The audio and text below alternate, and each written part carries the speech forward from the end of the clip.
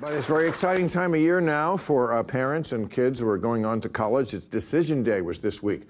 That's what kids decide, or they find out if they're going to get the tent of their choice. I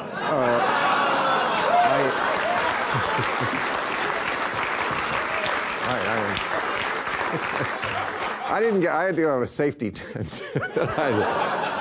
Nothing wrong with the safety tent, but now the police finally this week said enough's enough, and they broke up a lot of these encampments that are going on around the country. Yeah, the kids are fighting each other. Did you see this? The University of Alabama.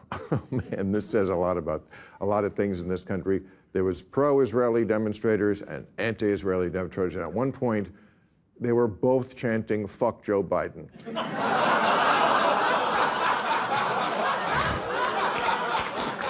And they said he couldn't unite America. Huh, ladies and gentlemen?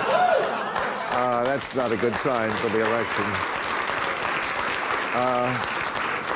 But no, it's amazing. Some of the kids in the tent, some of them are, the pro-Palestinian demonstrators are Jewish.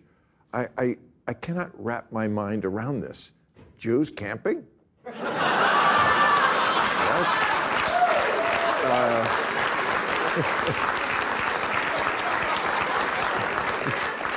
Meanwhile, the homeless here are like, can we have your dorm rooms? As long as... and some of these encampments are getting pretty grungy. The kids say they would love to do laundry, but they ate all the Tide Pods.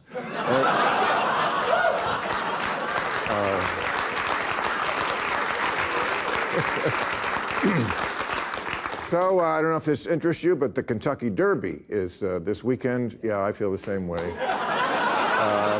But listen, this is pretty interesting. The winning horse will make $3.1 million, and the losers will be shot by Kristi Noem.